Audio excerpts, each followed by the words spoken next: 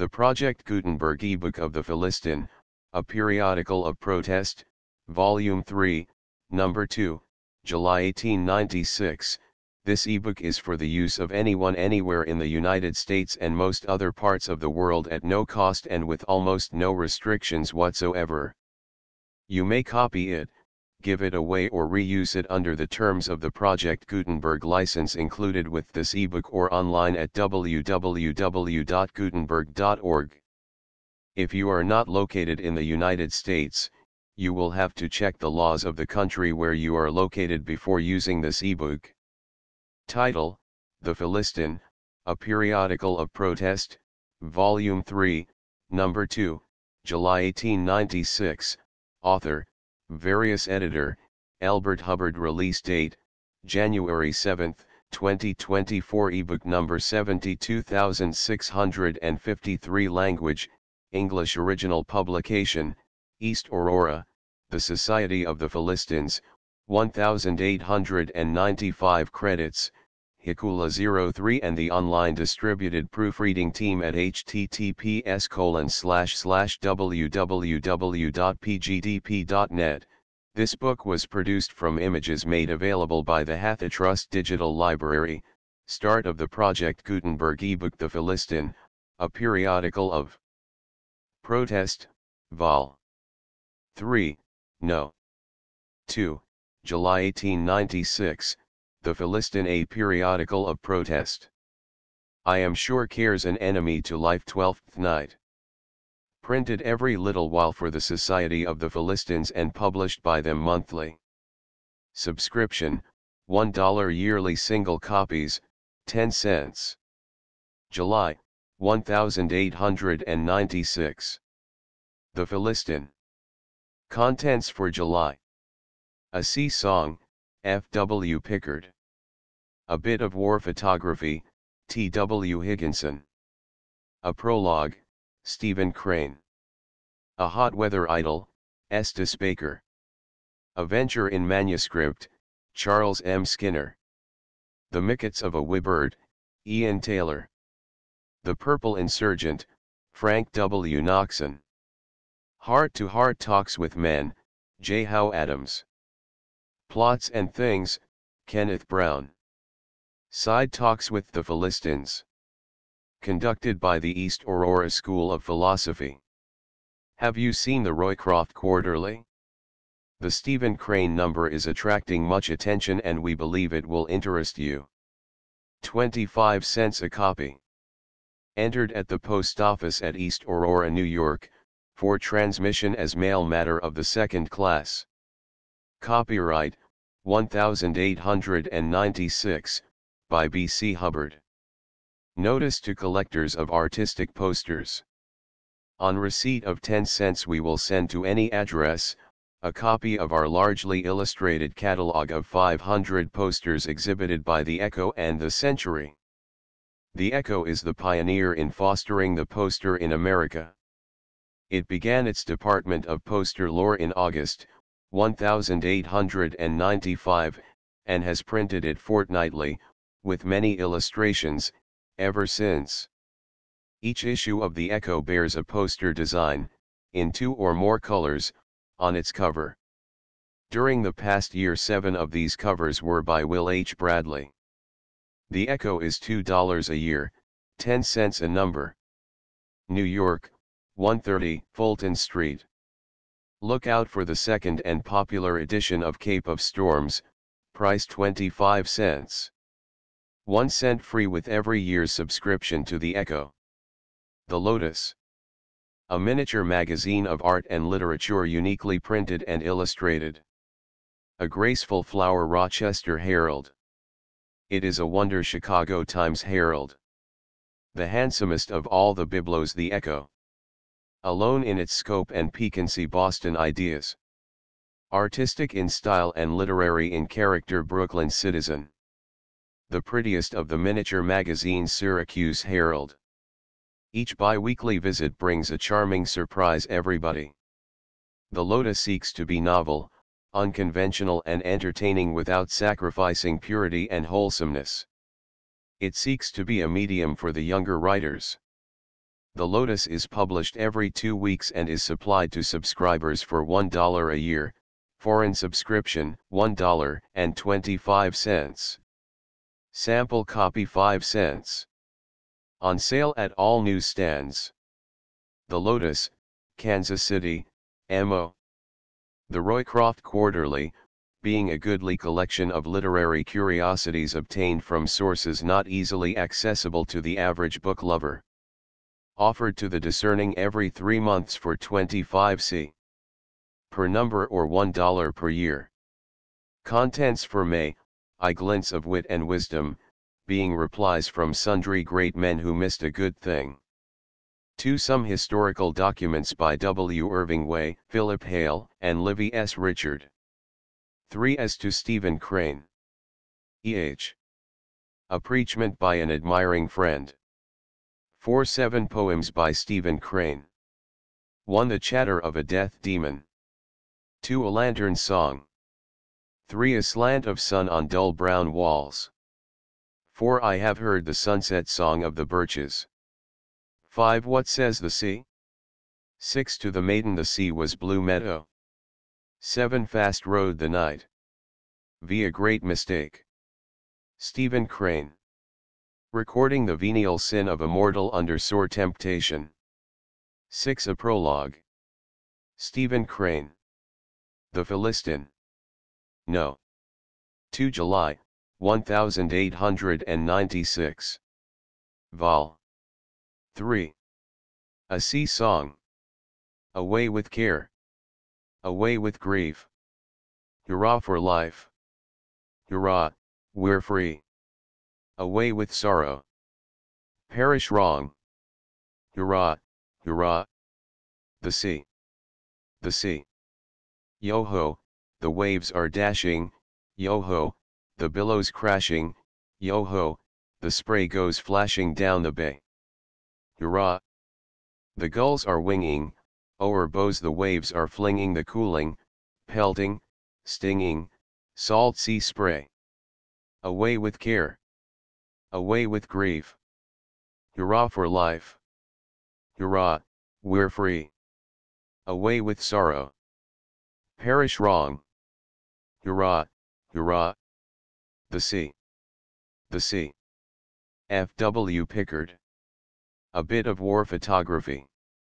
After the applause won by Mr. Stephen Crane's red badge of courage, a little reaction is not strange, and this has already taken, in some quarters, a form quite unjust and unfair. Certainly anyone who spent so much as a week or 2 in camp, 30 years ago, must be struck with the extraordinary freshness and vigor of the book. No one except Tolstoy, within my knowledge, has brought out the daily life of war so well. It may be said of these sentences, in Emerson's phrase, cut these and they bleed.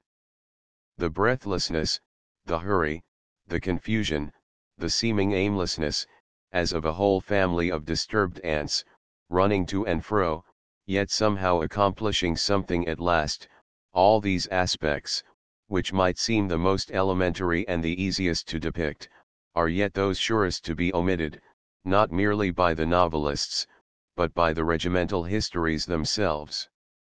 I know that when I first read Tolstoy's War and Peace, The Cossacks, and Sevastopol, it seemed as if all other so-called military novels must become at once superannuated and go out of print.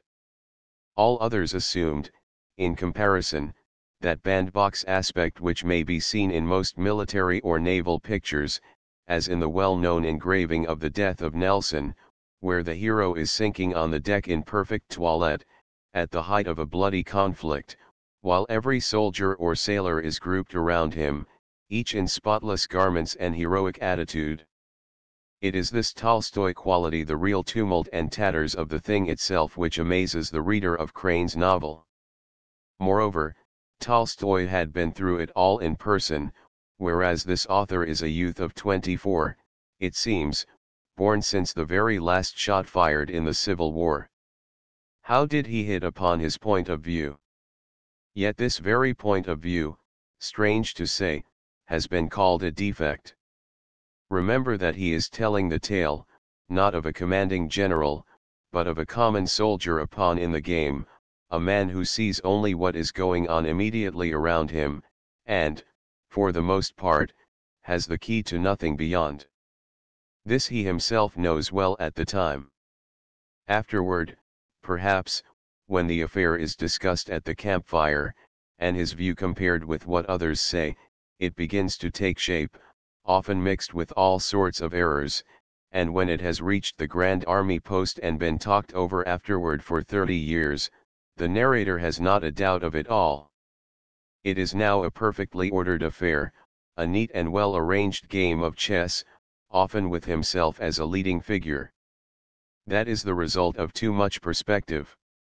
The wonder is that this young writer, who had no way of getting at it all except the gossip printed or written of these very old soldiers, should be able to go behind them all, and give an account of their life, not only more vivid than they themselves have ever given, but more accurate. It really seems a touch of that marvelous intuitive quality which, for want of a better name, we call genius. Now, is it a correct criticism of the book to complain, as one writer has done, that it does not dwell studiously on the higher aspects of the war? Let the picture only be well drawn, and the moral will take care of itself, never fear. The book is not a patriotic tract, but a delineation, a cross-section of the daily existence of the raw enlisted man. In other respects it is reticent, because it is truthful. Does anyone suppose that in the daily routine of the camp there was room for much fine talk about motives and results, that men were constantly appealing, like Carlyle's Frenchman, to posterity and the immortal gods? Fortunately or unfortunately, the Anglo-Saxon is not built that way. He errs on the other side, habitually understates instead of overstating his emotions, and while he is making the most heroic sacrifices of his life, usually prefers to scold about rations or grumble at orders. He is to be judged by results, not by what he says, which is often ungracious and unornamental, but by what he does. The very merit of this book is that in dealing with his men the author offers, within this general range, all the essential types of character: the man who boasts and the man who is humble, the man who thinks he may be frightened and is not, and the man who does not expect to be, but is. For his main character he selects a type to be found in every regiment: the young man who does not know himself, who first stumbles into cowardice, to his own amazement, and then is equally amazed at stumbling into courage, who begins with skulking, and ends by taking a flag. In Doyle's Micah Clarke, the old Roundhead soldier tells his grandchildren how he felt inclined to bob his head when he first heard bullets whistle, and adds, if any soldier ever told you that he did not, the first time that he was under fire, then that soldier is not a man to trust. This is putting it too strongly, for some men are born more stolid, other more nervous, but the nervous man is quite as likely to have the firmer grain, and to come out the more heroic in the end. In my own limited experience, the only young officer whom I ever saw thoroughly and confessedly frightened, when first under fire, was the only one of his regiment who afterwards chose the regular army for his profession, and fought Indians for the rest of his life. As for the red badge of courage, the test of the book is in the way it holds you. I only know that whenever I take it up I find myself reading it over and over, as I do Tolstoy's Cossacks, and find it as hard to put down. None of Doyle's or Wayman's books bear rereading. In the same way, you must wait till you have forgotten their plots. Even the slipshod grammar seems a part of the breathless life and action. How much promise it gives, it is hard to say. Goethe says that as soon as a man has done one good thing, the world conspires against him to keep him from doing another. Mr. Crane has done one good thing, not to say two, but the conspiracy of admiration may yet be too much for him. It is earnestly to be hoped, at least, that he may have the wisdom to stay in his own country and resist the temptation to test his newly found English reputation by migrating, an experiment by which Bret Harte has been visibly dwarfed and Henry James hopelessly deluded. T. W. Higginson. Cambridge, Mass. A prologue. A gloomy stage. Slender curtains at a window, center before the window, a table, and upon the table, a large book, opened. A moonbeam, no wider than a sword blade, pierces the curtains and falls upon the book. A moment of silence. From without, then an adjacent room in intention, come sounds of celebration, of riotous drinking and laughter. Finally, a swift quarrel. The din and crash of a fight. A little stillness. Then a woman's scream. "Ah, my son, my son." A moment of silence. Curtain. Stephen Crane. A hot weather idyll. The new assistant sat in the office, vainly endeavoring to discourage the perspiration in its efforts to show him how the water comes down at low door. But, with a perseverance worthy a wetter cause than the dry weather, it continued to flow from his mobile brow and neck, mop he never so well. The thermometer on the wall registered 89, and the calendar only May 1st. It was the new assistant's first day in the office, and he had already begun to contemplate with humid horror the prospect of spending an entire summer in a place that was already warm enough to have caused his once stiff and glossy collar to emulate his puff bosom shirt. "Why," he gasped to the old bookkeeper, "what will it be when summer really comes?" The latter, who had been a cent short in his cash the night before, gruffly replied that it would probably be June 1st. But, before the day was over, he, too, was forced to realize the heat and to speak of it. So, when his face began to assume the appearance of a greasy plank under a hydrant, he concluded that it might not be so great a compromise to his dignity for him to agree with his junior, and his looks showed him to be rapidly thawing. They managed to survive that day and the next and several others that followed. In the meantime the thermometer seemed bent, in fact, warped, upon beating all previous records, and the two sufferers watched the mercury climb, until it seemed to be trying to reach its Olympian namesake. The thought that the worst was to come served to increase their distress. It always does. Finally, the old bookkeeper, who occupied a sort of oldest inhabitant position in the neighborhood, although he had always worked for a living, threw up the sponge and reluctantly admitted that, for so early in the season, it really beat all the weather he ever saw. The new assistant sympathized with the old man in his defeat, and went so far in his efforts to cheer him, as across the street to buy the beer, without first proposing to match for it. So affairs went on, nothing worthy of note transpiring, except, of course, the two now becoming warm friends. Every morning and again after lunch they would enter the office, take off their coats and everything else that Mr. Comstock might not object to, and drearily settle down to their work, always wondering if they would be able to stand it when summer really came. By this time, they had ceased to consult the thermometer, and the calendar was forgotten. Several pages that should have been torn from the latter remained there still, not enough air was stirring to move them. At last, one afternoon just as the new assistant had succeeded in opening his attenuated countenance wide enough to say, "As usual, I wonder what it will be when summer really," the door was suddenly darkened by a portly form enveloped in a heavy overcoat and a confident manner that unmistakably stamped their wearer as the boss, and a hearty voice exclaimed, "Well, this bracing weather is delightful after a hot summer on the Riviera." The old bookkeeper and the new assistant staggered to the door and looked out.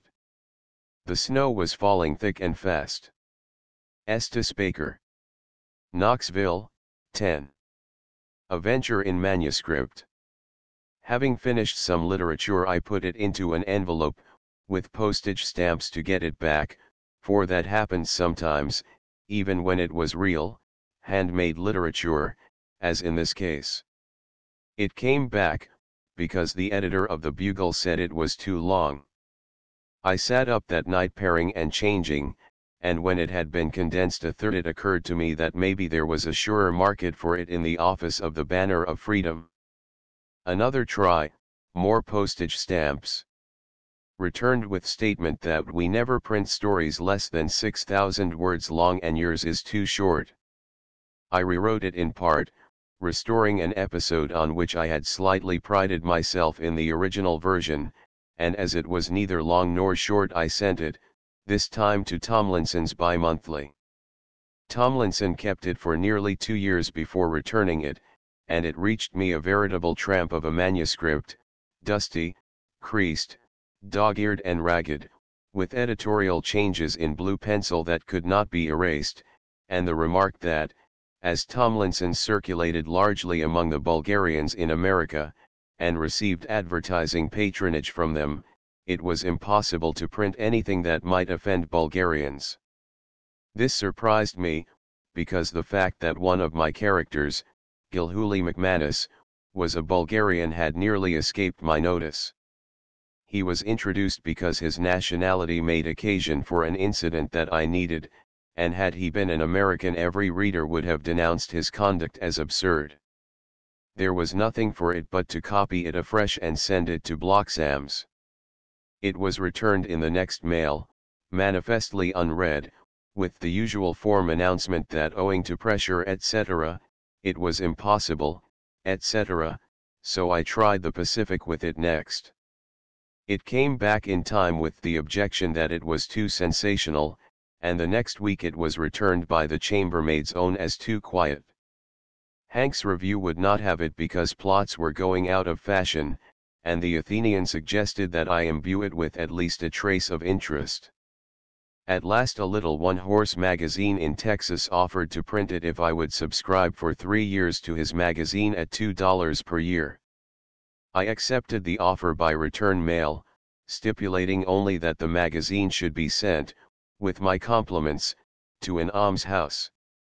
And I set out on my next story wondering if the time would ever come when a man could speak his mind to his fellow men in print, or if all written things would have to be shaped according to the Procrustean notions of the average editor.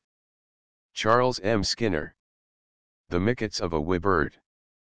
Then with a touchbox of transalpine tar, turning thrice round, and stirring not a jot, he threw 5 tons of red-hot purple snow, into a pygmy's mouth, 9 inches square. Which straight, with melancholy Ovid, old Bimbus burgomaster of Picthatch, that plunging through the sea of Turnbull Street, he safely did arrive at Smithfield Bars. Then did the turn trips on the coast of France, catch 1,500 million grasshoppers, with 14 Spanish needles, bum-asked, poached with the eggs of 80 Flanders Marais. Mounted upon the foot of Caucasus, they whirled the football of conspiring fate, and brake the shins of smug Facete Mulciber, with that, grim Pluto all in scarlet blue, gave fair Persephone a kiss of brass, at which all hell danked Trenchmar in a string.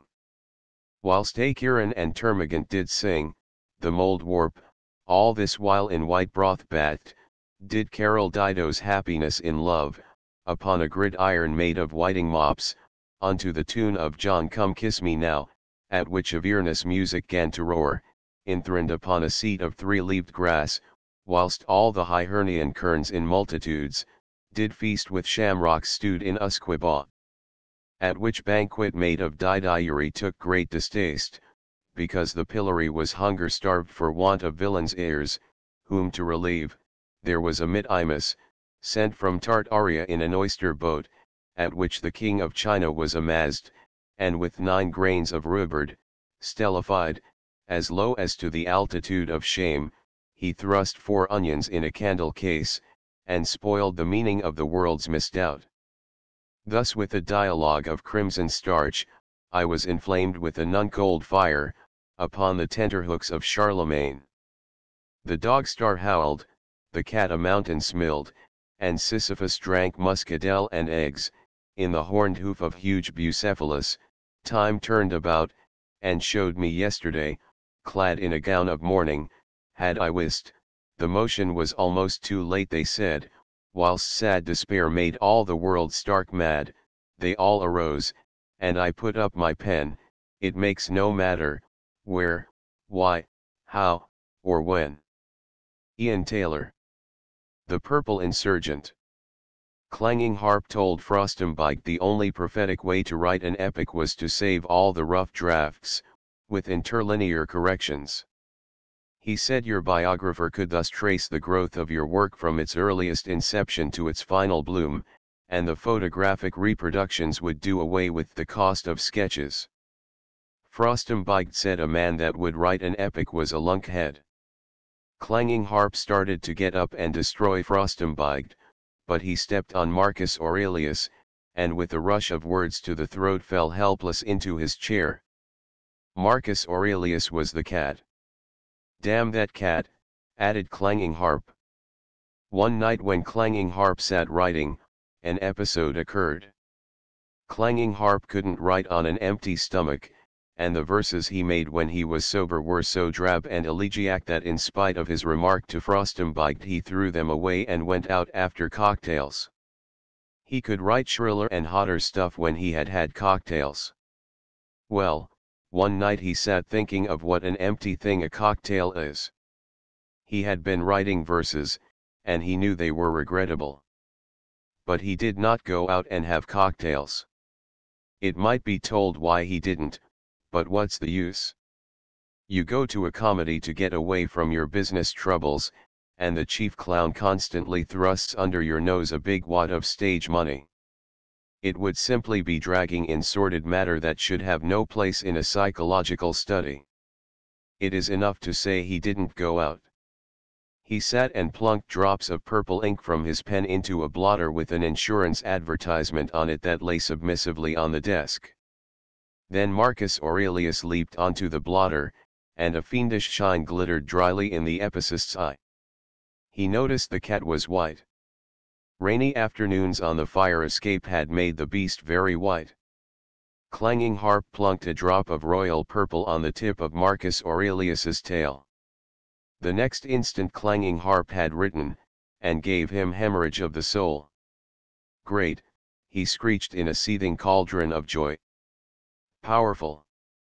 He began to wonder whether or not cattails were as effective as cocktails. He plunked another royal purple drop onto the cat's tail, and wrote another line. It was not so good as hemorrhage of the soul, but it was pretty fair, and fresh it flushed his hydrant eye. For 2 weeks Clanging Harp's days and nights were dry. He did not go out after cocktails, and as there was a drought on the fire escape the cat was becoming splendidly regal. The window was kept open, for the weather was hot, but Marcus Aurelius got no nourishment excepting an occasional mouse and what he absorbed from the ink, so he stayed in. Clanging Harp would sit there for hours and deliberately sling ink at him. Not a growl from Marcus. At last he would take down the folding bed, and before getting in would remember the pen and wipe it along Marcus's spine. Not a plaint from the cat, always patient and forgiving. The epic was growing. It had become so vast now that Clanging Harp had long since stopped saving rough drafts, and the complete copy was piled up neatly on his desk. There was so much that he had even ceased reading the whole of it through after writing each new line. The evening came when Clanging Harp felt that he could finish the last canto. His heroine was about to get her documents so she could be married to the hero, and Clanging Harp felt that without stimulants he was scarcely up to writing the heroine's final spasm to the jury. It may as well be said here that Clanging Harp had been hearing from home lately, so he decided to go out and have them for a last strain. He piled his manuscript fondly on a corner of the desk, dipped his pen thoughtfully into the inkwell, and gazing abstractedly at Marcus, plunked the whole penful into a mute Aurelian eye. When Clanging Harp got back he had had several of them, so at first he did not quite take in what had happened. It seemed to him as if much greater cohesion and consistency had been imparted to the epic by the insertion interlinearly as well as between the pages, of his pot of mucilage.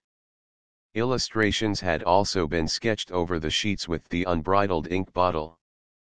The work as a whole had begun to circulate, and was already widespread in its influence. Much of it looked as if the critics had already been at it. Clanging Harp stepped to the window and looked out. Golden light from the window in a first-floor flat shone brightly over the bottom of the air shaft. There, curled up on the cement, lay Marcus Aurelius, a study in purple and dead. "Damn that cat," said Clanging Harp. Frank W. Noxon. Heart-to-heart talks with men. Query 1. Whom do you consider the greatest living literature? Formerly, this matter was in doubt, but there can be no dispute over this point in recent years. But, unfortunately, both good taste and modesty prevent me from making a more definite reply. Query 2. I notice you frequently refer to Henry Ward Beecher as a great man. Will you kindly state why you consider him such? Mr. Beecher acquired some reputation in Brooklyn a few years ago as a preacher. This contributed somewhat to his fame. His principal claim to greatness, however, rests on his wonderful power of recognizing genius in others. He early saw the advantage of seeking out and connecting himself with the great geniuses of his neighborhood. I need scarcely add that I was raised in Brooklyn, and that he was among my first admirers. Query 3. Should a young man smoke cigarettes? I notice on glancing over our advertisement columns, that the Cigarette Trust has given up its devilish attempt to make our American women nicotine habitués, so I will divert from my usual plan of never referring to myself, and tell you my own experience as a reply to this question. 10 years ago this very day, a large cigarette firm in New York City offered me $10,000 a year if I would smoke their brand of these death-dealing instruments of the evil one. I was very young at the time. This is my explanation of my only great temptation. I confess that I did not see the horror, the degradation in this suggestion. I saw only in the offer the gold. I am changed now, but, then, it was a fierce battle. But my mother pleaded with me, and she made me promise never even to think of such a wicked thing again. See the result. I now edit the largest journal in the world, and am educating the women of America what to do and how to do it. This lesson teaches you to do always as your mother tells you. Someday you may edit the Homely Ladies' Journal, and then you can catch the sympathies of your readers with this sentiment, without fear of your conscience keeping you awake at nights. Query 4. Which of our great poets do you consider led the happiest lives? Whittier and Tennyson, because they were so blessed with great friendships. I knew them both well myself. I shall never forget that glorious day in London, when Tennyson told me, with tears in his eyes, that his only regret was that he had written himself out before I had taken charge of the Homely Ladies' Journal, while Whittier, the dear old chap, told me his fiery war songs that brought him social ostracism, need never have been written had I edited the Woman's House Journal during that period. Query 5. Do you find editing such a great journal as the Woman's House Journal hard work? It must be, for I find it very hard to edit properly my own little country weekly. This question it is almost impossible to answer.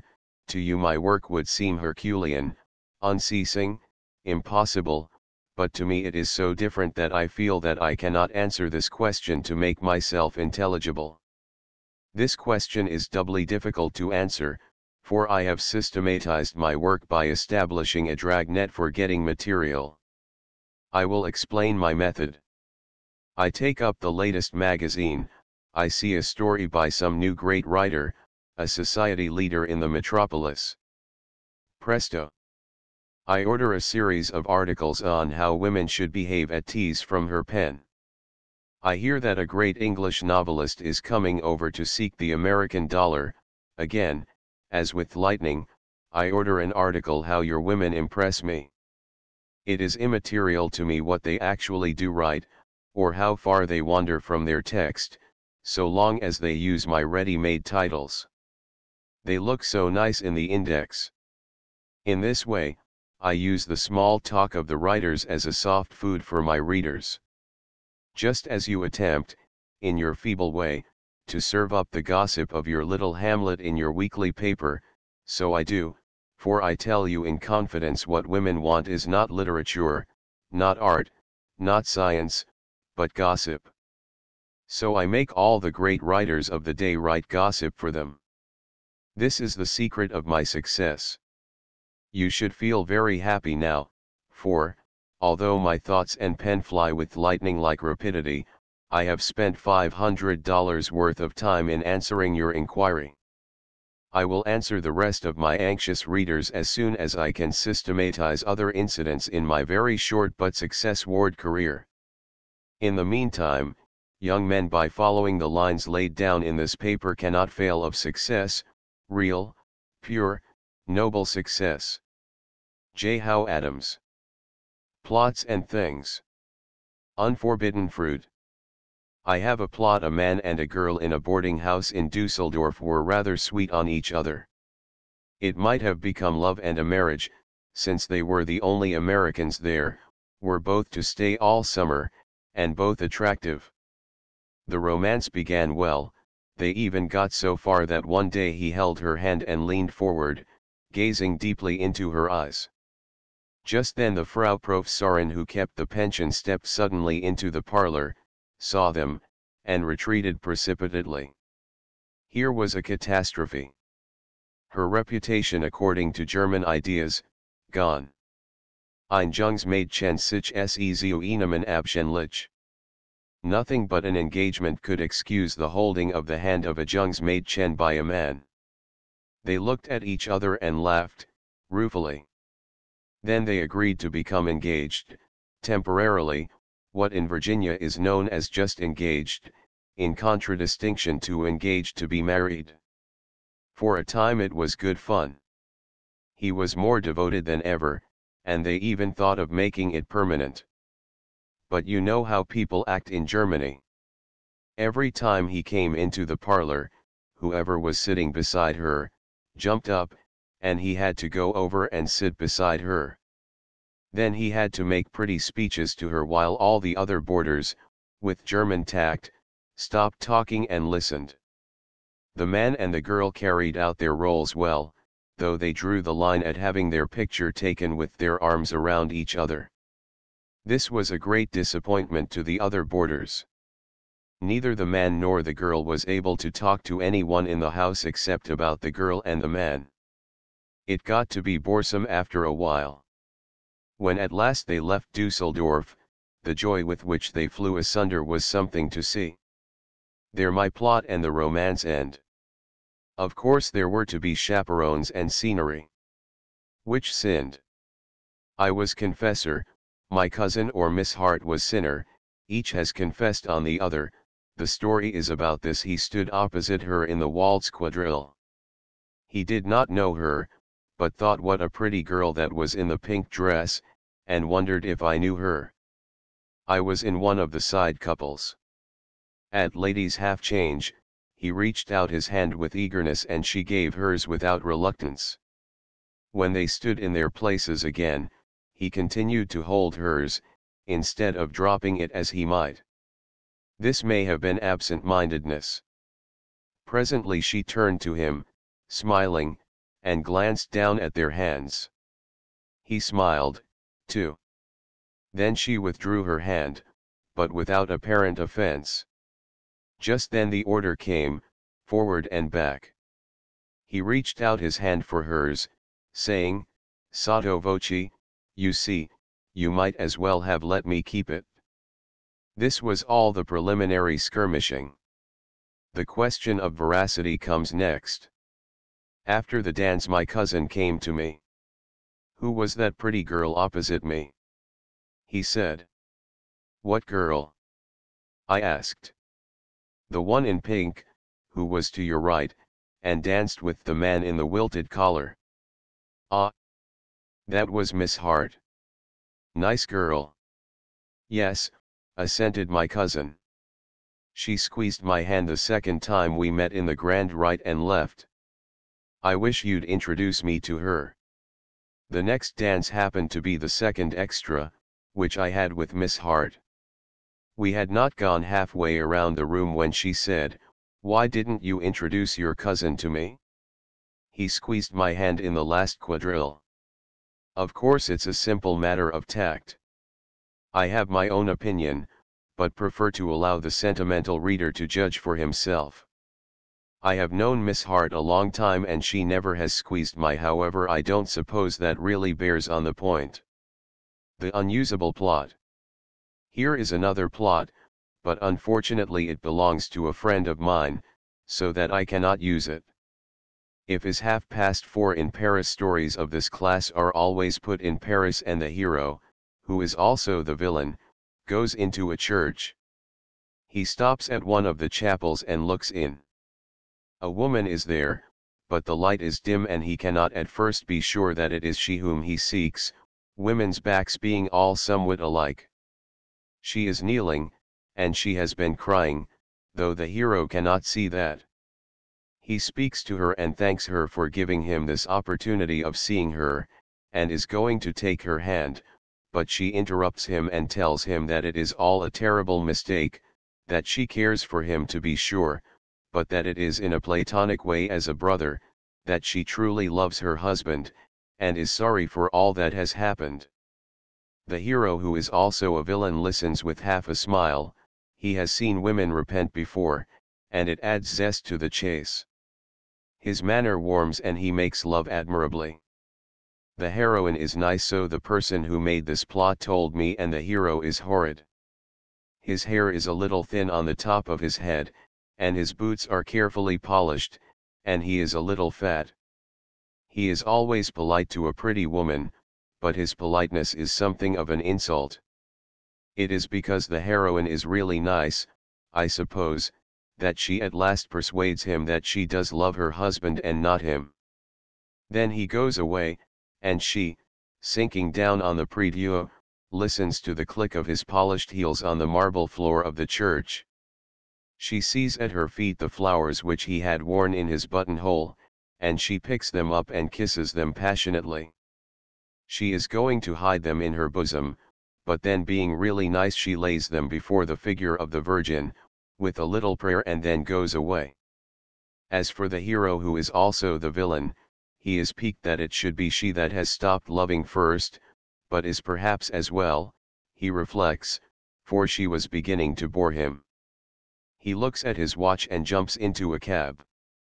The horse goes fast, for the hero has an engagement at 5:30 with Therese, and has offered the cabman 50 centimes pour boire if he will get to her house on time. Sans winds, sans song, sans singer, and sans end. I have another plot, but I do not expect ever to do anything with it. It is about the man in the iron mask. Somebody is to be handling the iron mask. It is kept, I think, in the Invalides at Paris, when upon pressing a certain knob a hidden recess is to be revealed, constructed with marvelous ingenuity, as they always are, you know, wherein is to be a paper telling all about the man in the iron mask. There is nothing very original so far, but as I recollect this plot, I thought of it 4 years ago. The denouement was very striking. Unfortunately, I have forgotten it. Kenneth Brown. Side talks with the Philistines, being sole easement and wisdom incidentally. Subscribers to the Philistine not fully understanding my jokes will be supplied with laughing gas at club rates. This St. Louis Mirror is flashing the light onto one W.J. Arkell, who it says has a habit of carrying on a brilliant conversation with himself through his chapeau. Just what this means I do not know, but Arkell is not the only man in this country who owns an unjust judge. The city of Cork in Ireland has 100,000 inhabitants, one half of whom can neither read nor write.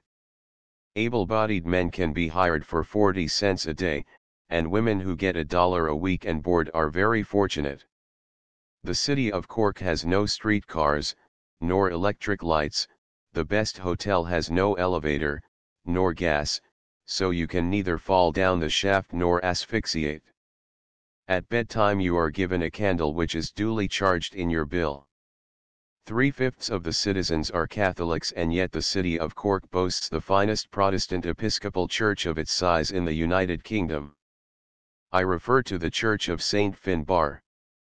It costs $750,000. The bronze gates that separate the chancel from the nave, alone cost $20,000, $16,000 were paid for one window, and the grille work, hand-carved, in the choir, took 2 men 5 years to make. The building of this beautiful temple was made possible only through the generosity of one Mr. Guinness, manufacturer of a certain stout that is known as XXX. This mixture is highly recommended for nursing mothers and those in need of a tonic. And now a resident of Chicago proposes to build in the Windy City a church patterned after the beautiful church at Cork, but whose steeple is to be twice as high, and which is to cost a full $1 million. Cork can keep her rags and illiteracy, she may continue sending her guests to bed with a candle, but no longer shall she be able to boast her supremacy in things ecclesiastic not by a damn sight.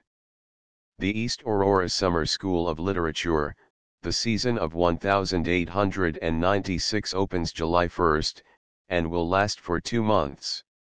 The idea of the course being to prepare beginners that they may score a success in the fall publishing season. A feature of our system is the art of sonneting, which is imparted in 3 lessons, leaving the pupil then free to take up novel writing, essay composition or dramatic construction. The modern sex novel department is under the special care of the matron. For prospectus, address with stamp, Dr. John Peascod, D.D., Principal, Room 1001, Philistine Building, East Aurora, New York. A small but lusty Philistine is now following strange gods in one of the Buffalo, N.Y., newspapers. In his Philistine talk he cites certain authors who he claims have an itch for fame, and for their benefit and the benefit of organized charity he gives the following fable. The Emperor Claudius, on going up the steps of the Capitol at Washington one day, found a beggar who had a bad case of eczema. Now the eczema had staked off its claim on that particular spot on the beggar's back where he could not scratch it. The emperor, being a tender-hearted man, and a generous, acceded to the fellow's prayer and ordered a slave to scratch the beggar's back. Next morning, on mounting the Capitol steps, the emperor found 2 beggars in place of one. But instead of assigning 2 slaves to scratch the backs of the 2 beggars, he remarked in a sweet imperial falsetto, "Here, you shabby sons of guns, scratch each other," and passed on in maiden meditation fancy-free. To Gen Z, no, Way and Williams do not publish the Shorthorn Register. I descend again to Mr. Bach, and apologize to the Philistines for having once seemingly coupled his name with that of Mr. Howells. That particular issue of the Philistine is now listed at $7 with no copies to be found. Whether the scarcity arises from the agents of Mr. Howells having bought up all obtainable copies and destroyed them, or whether Mr. Bach's emissaries scoured the bookstalls for them, to keep as precious heirlooms, or both, I cannot say. The New York World recently gave 2 full columns to old epitaphs, and how the writer missed this, the choicest of them all, I know not. I hope, by the way, that none of the enemy will be deceived by its typographical form and quote it as a Stephen Crane poem. Here lies, foundered in a fathom and a half, the shell of Huzzer Trunnion, Esq., formerly commander of a squadron in His Majesty's service, who broached to, at 5 p.m., October 10 in the year of his age 19. He kept his guns always loaded, and his tackle ready manned, and never showed his poop to the enemy, except when he took him in tow. But, his shot being expended, his match burnt out, and his upper works decayed, he was sunk by death's superior weight of metal. Nevertheless, he will be weighed again at the great day, his rigging refitted, and his timbers repaired, and with one broadside make his old adversary turn tail.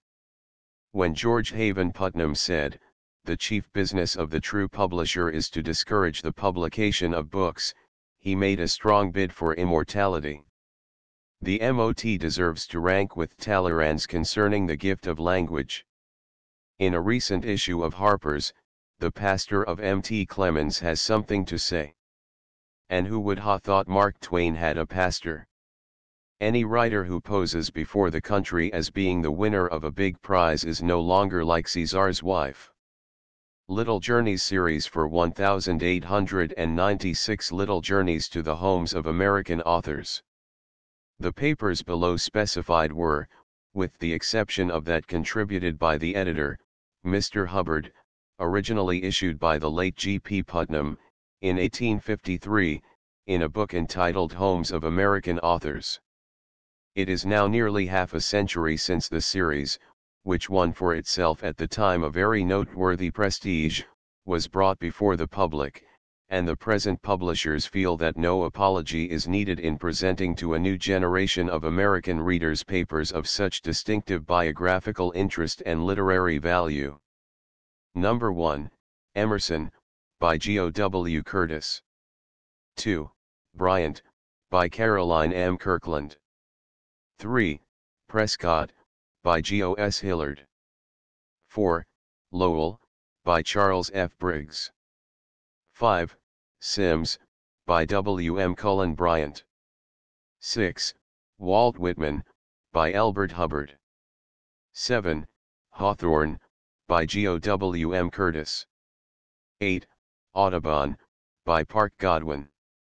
9, Irving, by H. T. Tuckerman. 10, Longfellow, by Geo. W. M. Curtis. 11, Everett, by Geo. S. Hillard. 12, Bancroft, by Geo. W. Green. The above papers will form the series of Little Journeys for the year 1896. They will be issued monthly, beginning January 1896, in the same general style as the series of 1895, at 50 cents a year, and single copies will be sold for 5 cents, postage paid. G. P. Putnam's Sons, New York and London. The Roycroft Printing Shop has in preparation Glenn's Wife, a story in verse by Mrs. Julia Ditto Young. Mrs. Young is a poet who has written much but published little. This, her latest and believed by her friends to be her best work, is the product of a mind and heart singularly gifted by nature, and ripened by a long apprenticeship to art. As a specimen of the pure lyric cry, illustrating the melody possible in the English tongue, the volume seems to stand alone among all books written by modern versifiers. The delicacy of touch, the faultless rhythm, the splendid vocabulary and the gentle though sure insight into the human heart, make a combination of qualities very, very seldom seen. The author knows, and knowing blames not, a sustained sympathy being the keynote of it all. The publishers have endeavored to give the story a typographical setting in keeping with the richness of the lines. 590 copies are being printed on smooth Holland handmade paper, and 25 on Tokyo vellum. The copies on Holland paper will be bound in boards covered with antique watered silk. The vellum copies are bound in like manner save that each will bear on the cover a special watercolor design done by the hand of the author. The price of the 590 copies is $2 each, the vellum copies $5 each.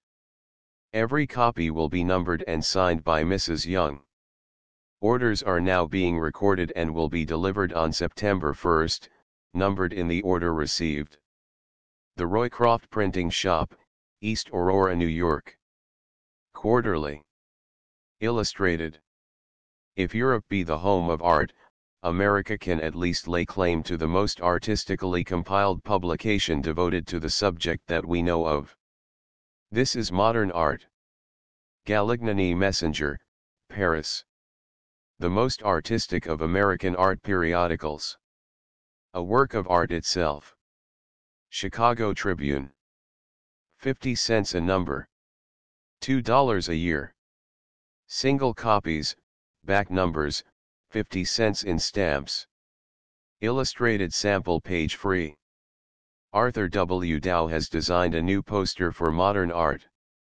It is exquisite in its quiet harmony and purely decorative character, with breadth and simplicity in line and mass, and shows the capacity of pure landscape for decorative purposes. The Boston Herald. Price, 25 cents in stamps, sent free to new subscribers to Modern Art. L. Prang and Company, Publishers. 286 Roxbury Street, Boston. We make a specialty of decal edge papers and carry the largest stock and best variety in the country. Fine handmade papers in great variety. Exclusive Western agents for L.L. Brown Paper Company's Handmaids. G.O.H. Taylor & Co., 207 to 209 Monroe Street, Chicago, Ill. Have you seen the Roycroft Quarterly? The May issue is a Stephen Crane number. 25 see a copy or $1 a year. The Roycroft Printing Shop, East Aurora, New York. The Roycroft Printing Shop at this time desires to announce a sister book to the Song of Songs, which is Solomon's. It is the Journal of Koheleth, being a reprint of the Book of Ecclesiastes with an essay by Mr. Elbert Hubbard. The same Romanesque types are used that served so faithfully and well in the songs, but the initials, colophon and rubricated borders are special designs. After 712 copies were printed, the types were distributed and the title page, colophon, and borders destroyed. In preparation of the text, Mr. Hubbard has had the scholarly assistance of his friend, Dr. Frederick W. Sanders, of Columbia University. The worthy pressman has also been helpfully counseled by several eminent bibliophiles. Bound in buckram and antique boards. The 700 copies that are printed on Holland handmade paper are offered at $2 each, but the 12 copies on Japan vellum at $5 are all sold. Every book will be numbered and signed by Mr. Hubbard. The Roycroft Printing Shop, East Aurora, NY. Books received. An Honest Lawyer book just out. What can the author have to say? Reprint perhaps of ancient tome, a work of fiction anyway. Grace Hibbard. End of the Project Gutenberg ebook The Philistine, a periodical of protest, Vol. 3, No. 2, July 1896, updated editions will replace the previous one. The old editions will be renamed. Creating the works from print editions not protected by U.S. copyright law means that no one owns a United States copyright in these works, so the Foundation, and you, can copy and distribute it in the United States without permission and without paying copyright royalties. Special rules, set forth in the general terms of use part of this license, apply to copying and distributing Project Gutenberg trademark electronic works to protect the Project Gutenberg trademark concept and trademark. Project Gutenberg is a registered trademark, and may not be used if you charge for an e-book, except by following the terms of the trademark license, including paying royalties for use of the Project Gutenberg trademark. If you do not charge anything for copies of this e-book, complying with the trademark license is very easy. You may use this ebook for nearly any purpose, such as creation of derivative works, reports, performances, and research. Project Gutenberg ebooks may be modified and printed and given away. You may do practically anything in the United States with ebooks not protected by U.S. copyright law. Redistribution is subject to the trademark license, especially commercial redistribution. Start, full license. The full Project Gutenberg license. Please read this before you distribute or use this work to protect the Project Gutenberg trademark mission of promoting the free distribution of electronic works. By using or distributing this work, or any other work associated in any way with the phrase Project Gutenberg, you agree to comply with all the terms of the full Project Gutenberg trademark license available with this file or online at www.gutenberg.org/license. Section 1. General Terms of Use and Redistributing Project Gutenberg Trademark Electronic Works 1.a. By reading or using any part of this Project Gutenberg trademark electronic work, you indicate that you have read, understand, agree to and accept all the terms of this license and intellectual property, trademark/copyright, agreement. If you do not agree to abide by all the terms of this agreement, you must cease using and return or destroy all copies of Project Gutenberg trademark electronic works in your possession. If you paid a fee for obtaining a copy of or access to a Project Gutenberg trademark electronic work and you do not agree to be bound by the terms of this agreement, you may obtain a refund from the person or entity to whom you paid the fee as set forth in paragraph 1.e.8. 1.b. Project Gutenberg is a registered trademark. It may only be used on or associated in any way with an electronic work by people who agree to be bound by the terms of this agreement. There are a few things that you can do with most Project Gutenberg trademark electronic works even without complying with the full terms of this agreement. See paragraph 1.c below. There are a lot of things you can do with Project Gutenberg trademark electronic works if you follow the terms of this agreement and help preserve free future access to Project Gutenberg trademark electronic works. See paragraph 1.e below. 1.c. The Project Gutenberg Literary Archive Foundation, the Foundation or PGLOF, owns a compilation copyright in the collection of Project Gutenberg trademark electronic works. Nearly all the individual works in the collection are in the public domain in the United States. If an individual work is unprotected by copyright law in the United States and you are located in the United States, we do not claim a right to prevent you from copying, distributing, performing, displaying, or creating derivative works based on the work as long as all references to Project Gutenberg are removed. Of course, we hope that you will support the Project Gutenberg trademark mission of promoting free access to electronic works by freely sharing Project Gutenberg trademark works in compliance with the terms of this agreement for keeping the Project Gutenberg trademark name associated with the work.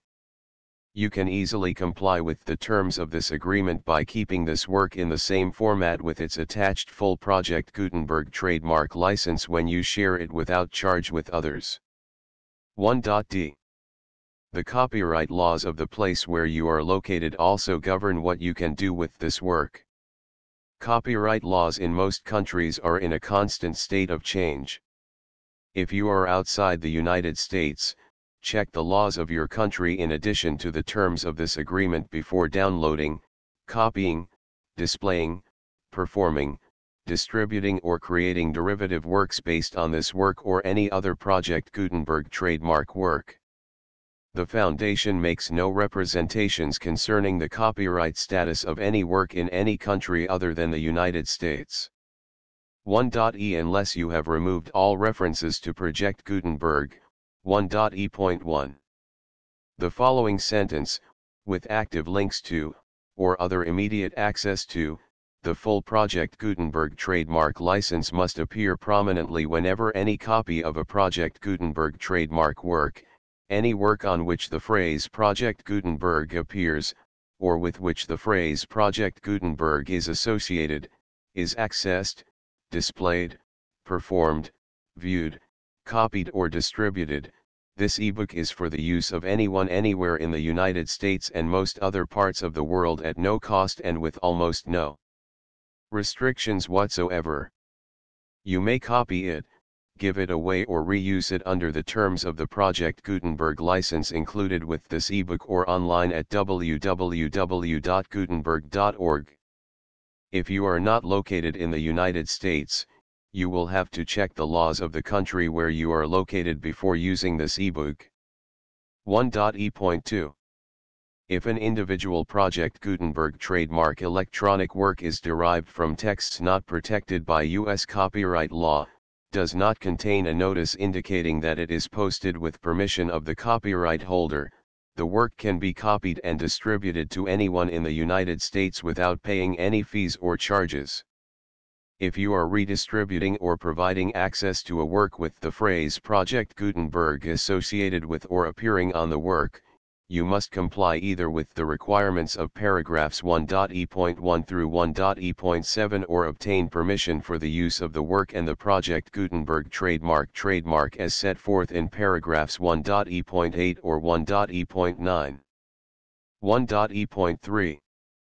If an individual Project Gutenberg trademark electronic work is posted with the permission of the copyright holder, your use and distribution must comply with both paragraphs 1.e.1 through 1.e.7 and any additional terms imposed by the copyright holder. Additional terms will be linked to the Project Gutenberg trademark license for all works posted with the permission of the copyright holder found at the beginning of this work. 1.e.4. Do not unlink or detach or remove the full Project Gutenberg trademark license terms from this work, or any files containing a part of this work or any other work associated with Project Gutenberg trademark. 1.e.5. Do not copy, display, perform, distribute or redistribute this electronic work, or any part of this electronic work, without prominently displaying the sentence set forth in paragraph 1.e.1 with active links or immediate access to the full terms of the Project Gutenberg trademark license. 1.e.6. You may convert to and distribute this work in any binary, compressed, marked up, non-proprietary or proprietary form, including any word processing or hypertext form. However, if you provide access to or distribute copies of a Project Gutenberg trademark work in a format other than plain vanilla ASCII or other format used in the official version posted on the official Project Gutenberg trademark website, www.gutenberg.org, you must, at no additional cost, fee, or expense to the user, provide a copy, a means of exporting a copy, or a means of obtaining a copy upon request, of the work in its original plain vanilla ASCII or other form. Any alternate format must include the full Project Gutenberg trademark license as specified in paragraph 1.e.1. 1.e.7. Do not charge a fee for access to, viewing, displaying, performing, copying or distributing any Project Gutenberg trademark works unless you comply with paragraph 1.e.8 or 1.e.9. 1.e.8. You may charge a reasonable fee for copies of or providing access to or distributing Project Gutenberg trademark electronic works provided that, you pay a royalty fee of 20% of the gross profits you derive from the use of Project Gutenberg trademark works calculated using the method you already use to calculate your applicable taxes. The fee is owed to the owner of the Project Gutenberg trademark, but he has agreed to donate royalties under this paragraph to the Project Gutenberg Literary Archive Foundation. Royalty payments must be paid within 60 days following each date on which you prepare, or are legally required to prepare, your periodic tax returns. Royalty payments should be clearly marked as such and sent to the Project Gutenberg Literary Archive Foundation at the address specified in Section 4, Information about donations to the Project Gutenberg Literary Archive Foundation. You provide a full refund of any money paid by a user who notifies you in writing, or by email, within 30 days of receipt that he does not agree to the terms of the full Project Gutenberg trademark license. You must require such a user to return or destroy all copies of the works possessed in a physical medium and discontinue all use of and all access to other copies of Project Gutenberg trademark works. You provide, in accordance with paragraph 1.f.3, a full refund of any money paid for a work or a replacement copy, if a defect in the electronic work is discovered and reported to you within 90 days of receipt of the work. You comply with all other terms of this agreement for free distribution of Project Gutenberg trademark works. 1.e.9. If you wish to charge a fee or distribute a Project Gutenberg trademark electronic work or group of works on different terms than are set forth in this agreement, you must obtain permission in writing from the Project Gutenberg Literary Archive Foundation, the manager of the Project Gutenberg trademark. Contact the Foundation as set forth in Section 3 below. 1.f1.f.1. Project Gutenberg volunteers and employees expend considerable effort to identify, do copyright research on, transcribe and proofread works not protected by U.S. copyright law in creating the Project Gutenberg trademark collection. Despite these efforts, Project Gutenberg trademark electronic works, and the medium on which they may be stored, may contain defects, such as, but not limited to, incomplete, inaccurate or corrupt data, transcription errors, a copyright or other intellectual property infringement, a defective or damaged disk or other medium, a computer virus, or computer codes that damage or cannot be read by your equipment. 1.f.2. Limited warranty, disclaimer of damages, except for the right of replacement or refund described in paragraph 1.f.3, the Project Gutenberg Literary Archive Foundation, the owner of the Project Gutenberg trademark, and any other party distributing a Project Gutenberg trademark electronic work under this agreement, disclaim all liability to you for damages, costs, and expenses, including legal fees. You agree that you have no remedies for negligence, strict liability, breach of warranty or breach of contract except those provided in paragraph 1.f.3. You agree that the Foundation, the trademark owner, and any distributor under this agreement will not be liable to you for actual, direct, indirect, consequential, punitive, or incidental damages even if you give notice of the possibility of such damage. 1.f.3. Limited right of replacement or refund. If you discover a defect in this electronic work within 90 days of receiving it, you can receive a refund of the money, if any, you paid for it by sending a written explanation to the person you received the work from. If you received the work on a physical medium, you must return the medium with your written explanation. The person or entity that provided you with the defective work may elect to provide a replacement copy in lieu of a refund.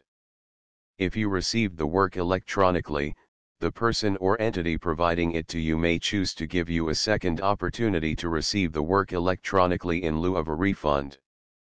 If the second copy is also defective, you may demand a refund in writing without further opportunities to fix the problem. 1.f.4. Except for the limited right of replacement or refund set forth in paragraph 1.f.3, this work is provided to you as is, with no other warranties of any kind, express or implied, including but not limited to warranties of merchantability or fitness for any purpose. 1.f.5. Some states do not allow disclaimers of certain implied warranties or the exclusion or limitation of certain types of damages. If any disclaimer or limitation set forth in this agreement violates the law of the state applicable to this agreement, the agreement shall be interpreted to make the maximum disclaimer or limitation permitted by the applicable state law. The invalidity or unenforceability of any provision of this agreement shall not void the remaining provisions. 1.f.6. Indemnity.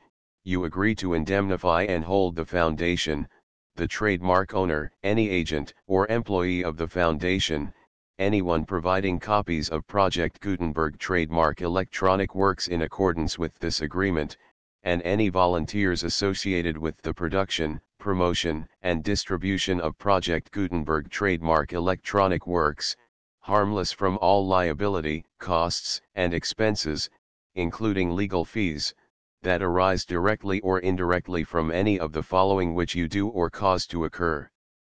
A. Distribution of this or any Project Gutenberg trademark work. B.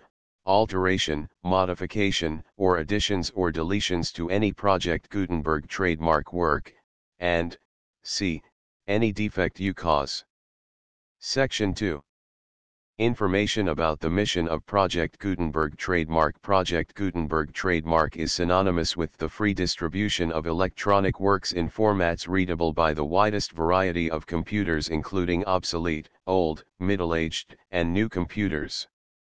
It exists because of the efforts of hundreds of volunteers and donations from people in all walks of life. Volunteers and financial support to provide volunteers with the assistance they need are critical to reaching Project Gutenberg trademark's goals and ensuring that the Project Gutenberg trademark collection will remain freely available for generations to come. In 2001, the Project Gutenberg Literary Archive Foundation was created to provide a secure and permanent future for Project Gutenberg trademark and future generations. To learn more about the Project Gutenberg Literary Archive Foundation and how your efforts and donations can help, see sections 3 and 4 and the Foundation information page at www.gutenberg.org. Section 3. Information about the Project Gutenberg Literary Archive Foundation. The Project Gutenberg Literary Archive Foundation is a non-profit 501(c)(3) educational corporation organized under the laws of the state of Mississippi and granted tax-exempt status by the Internal Revenue Service. The foundation's IN or federal tax identification number is 64-6221541. Contributions to the Project Gutenberg Literary Archive Foundation are tax-deductible to the full extent permitted by U.S. federal laws and your state's laws. The Foundation's business office is located at 809 North 1500 West, Salt Lake City, Utah 841-16801-596-1887. Email contact links and up-to-date contact information can be found at the Foundation's website and official page at www.gutenberg.org/contact. Section 4. Information about donations to the Project Gutenberg Literary Archive Foundation. Project Gutenberg trademark depends upon and cannot survive without widespread public support and donations to carry out its mission of increasing the number of public domain and licensed works that can be freely distributed in machine-readable form, accessible by the widest array of equipment including outdated equipment. Many small donations, $1 to $5,000, are particularly important to maintaining tax-exempt status with the IRS. The Foundation is committed to complying with the laws regulating charities and charitable donations in all 50 states of the United States. Compliance requirements are not uniform and it takes a considerable effort, much paperwork, and many fees to meet and keep up with these requirements. We do not solicit donations in locations where we have not received written confirmation of compliance. To send donations or determine the status of compliance for any particular state, visit www.gutenberg.org/donate. While we cannot and do not solicit contributions from states where we have not met the solicitation requirements, we know of no prohibition against accepting unsolicited donations from donors in such states who approach us with offers to donate. International donations are gratefully accepted, but we cannot make any statements concerning tax treatment of donations received from outside the United States. U.S. laws alone swamp our small staff. Please check the Project Gutenberg web pages for current donation methods and addresses. Donations are accepted in a number of other ways, including checks, online payments, and credit card donations. To donate, please visit www.gutenberg.org/donate. Section 5. General information about Project Gutenberg trademark electronic works. Professor Michael S. Hart was the originator of the Project Gutenberg trademark concept of a library of electronic works that could be freely shared with anyone. For 40 years, he produced and distributed Project Gutenberg trademark ebooks with only a loose network of volunteer support. Project Gutenberg trademark ebooks are often created from several printed editions, all of which are confirmed as not protected by copyright in the US unless a copyright notice is included. Thus, we do not necessarily keep ebooks in compliance with any particular paper edition. Most people start at our website, which has the main PG search facility, www.gutenberg.org.